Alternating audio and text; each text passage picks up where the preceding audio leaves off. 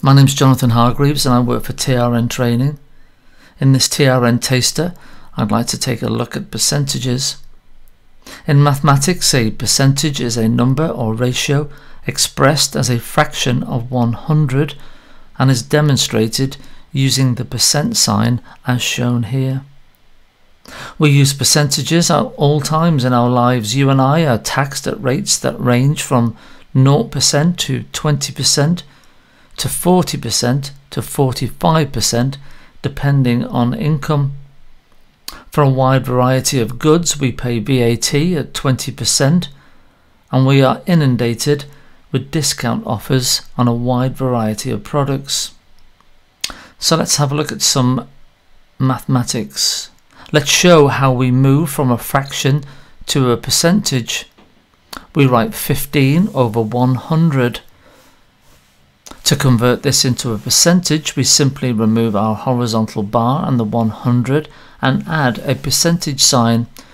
Our 15 over 100 now becomes 15%.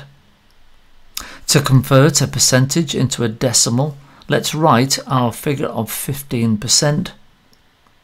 We then place a decimal point before the percentage sign and then move it 2 decimal places to the left and then remove the percentage sign. So 15% becomes 0.15. We can place a 0 before the decimal point if needed. Let's look at a single figure percentage, in this case 4%. Because it's a single figure and we have to move the decimal place 2 points, we place a 0 before the 4.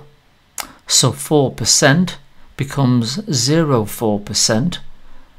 We move our decimal place and now we have 0.04 of a decimal place. And finally, let's look at calculating the percentage of a number. So what we do is we take the number to be expressed as a percentage by the total and multiply by 100. So for example, if we were doing a test and the marks were out of 20 and we scored 18, let's write 18 over 20.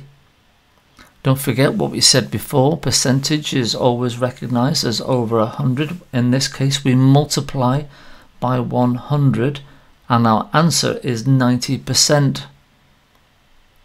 I hope you've enjoyed this TRN Taster and I look forward to seeing you in the near future.